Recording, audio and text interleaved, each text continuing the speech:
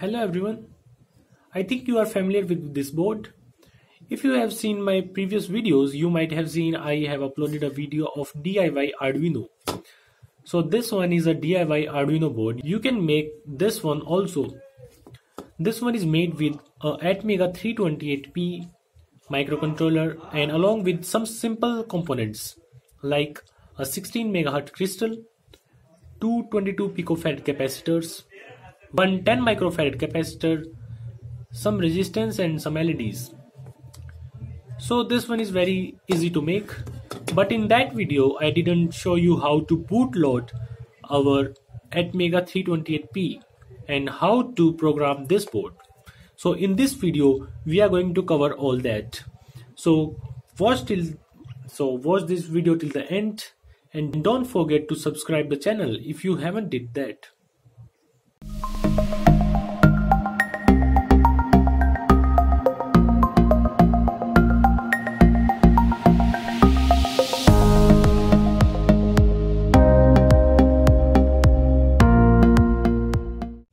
So first of all, this board is ordered from glcpcb.com, which is also the sponsor of this video.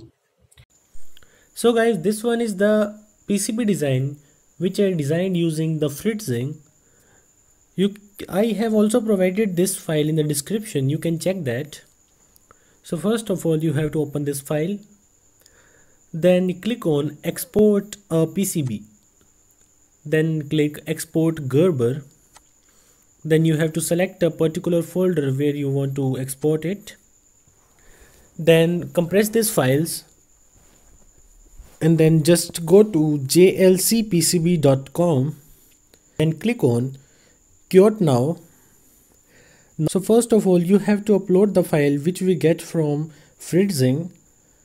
Then after uploading, check the color, quantity and other features for your PCB and just click on checkout. Now you have to log in into your account. Then after logging into your account, just go to cart. After going to cart, make the payment, fill your address and just pay using PayPal or credit card or debit card. So you are done. Then after soldering the components, this board is ready. So first of all, we have to bootload it. So to bootload the microcontroller, we will need another Arduino board. Actually, we are going to program this Arduino to work as an ISP. Then we will connect this board with this board using SPI pins, and this board will be used to bootload this microcontroller. Actually, to do that, first of all, we have to program this board as an Arduino ISP. So first of all, we have to connect this microcontroller using our USB cable and to our computer. So let's get to the computer and see how to program this board to work as an Arduino ISP. So first of all guys, just go to File, then go to Examples. Now you in the 11th number you will find Arduino ISP. Now click on Arduino ISP. A new window will pop up. Now just select Arduino Genino programmer as Arduino ISP and just upload this program. So we just uploaded a program on the Arduino which will make the Arduino as an Arduino ISP, or that Arduino will have us to bootload another Arduino. Okay, so our microcontroller is programmed to work as an ISP. So now we have to take some jumper wires and see the connection. Red to the 5 volts and black to the ground.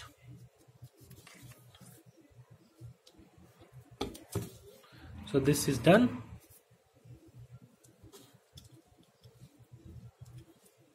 Now the rest of the 4 wires will have to go to pin number D10, D11, D12 and D13 respectively.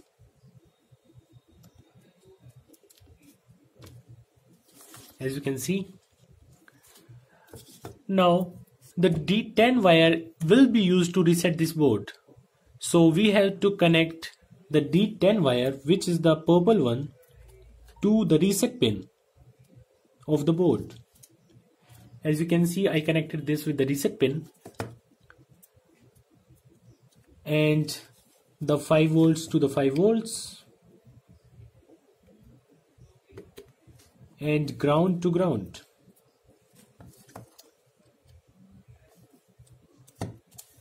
So this one is done, and now the pin 11, 12 and 13 will be connected to pin 11, 12 and 13 respectively. So the gray wire is pin number 11, the white wire is pin number 12, and last but not the least, the brown wire is pin number 13. So our schematic is done, which is very simple. As you can see, 5 volts and ground to 5 volts and ground, D10 to reset, pin number 11, 12, 13 to pin number 11, 12, 13. I think you have remembered this. Now connect the USB again to the computer and upload the program. Let's see what we have to do. Okay, after connecting the SPI pins, just go to Tools.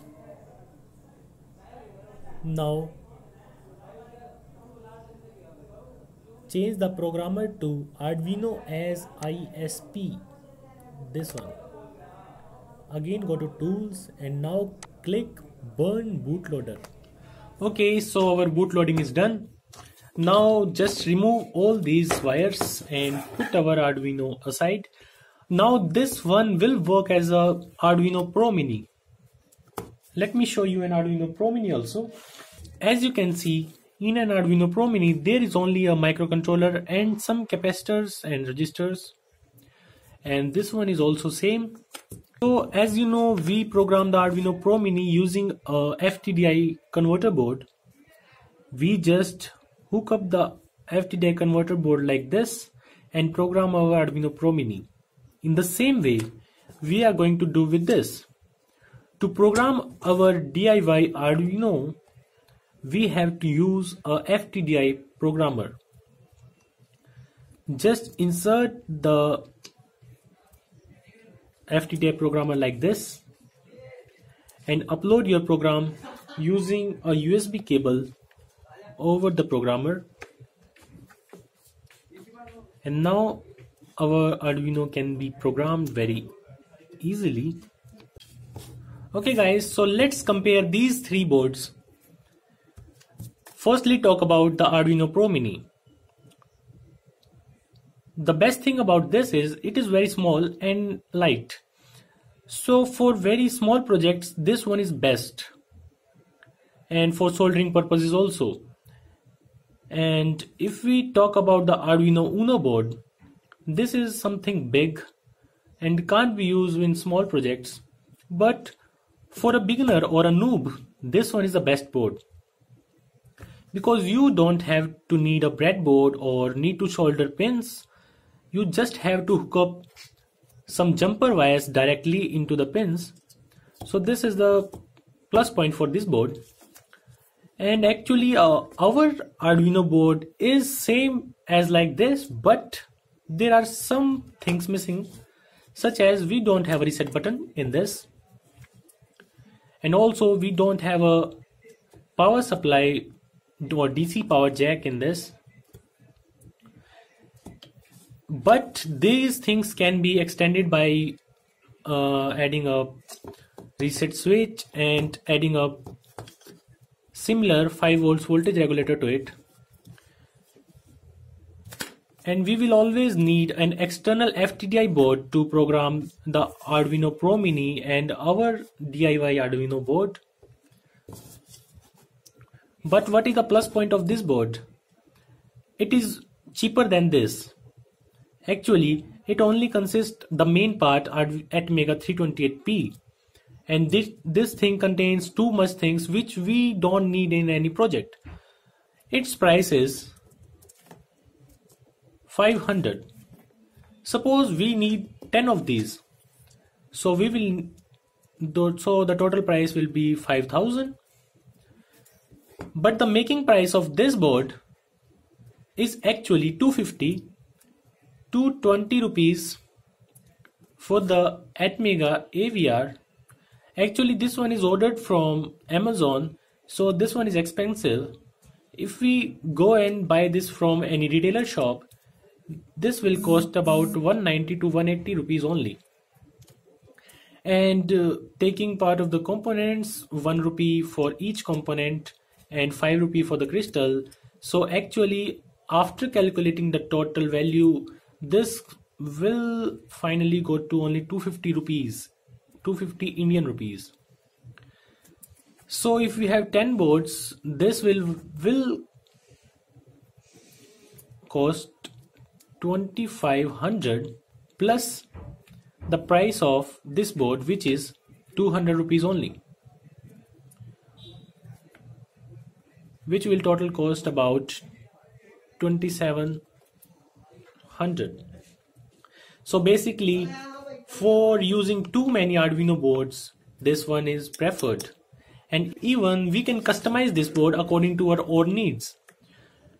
And this one is also more efficient than this one because it has more components, so more power drainage. This one has less components, so less power drainage.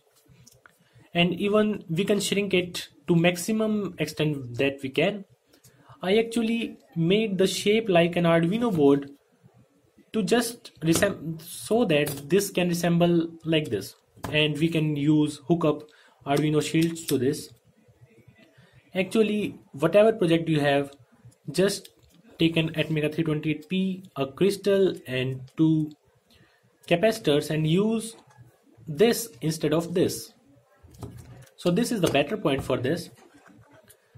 And at last, if you order the PCB from glcpcb.com, so you can see the PCB quality is tremendously awesome as compared to this. And you can customize your PCB with your PCB thicknesses, and you can choose any colors you want. You can print any names, whichever you want. Like I printed RoboCircuino and robocircuits.com. So this one is your customized Arduino UNO. Whatever projects you want, you can customize one of your Arduino for your own. And don't forget to order the PCBs from glcpcb.com because they are the sponsor of this video, as well as they provide the best PCBs in the market, which I tried with myself. And actually I have give away 9 PCBs in the previous videos. You can check out that also, and wait for next giveaway also, in which maybe I will give away many of other PCBs also. So guys, at last, thank you for watching this video. If you like this video, give it a thumbs up, subscribe to this channel and press the bell icon to get notified about the upcoming videos. Okay, thank you guys and have a nice day.